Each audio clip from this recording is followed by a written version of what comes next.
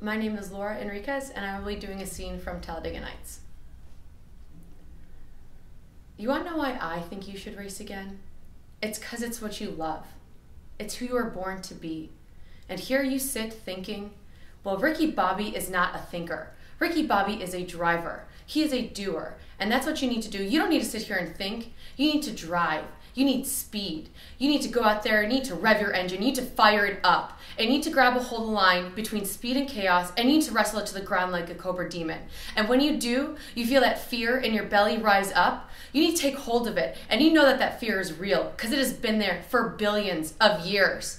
And you use it, and you ride it. You ride it like a skeleton horse to the gates of hell, and you win, Ricky, you win. And you don't win for anyone else, you win for you. You know why? Because you're a man, and a man takes what he wants. And you take it all, Ricky. And you're a man, aren't you? Aren't you?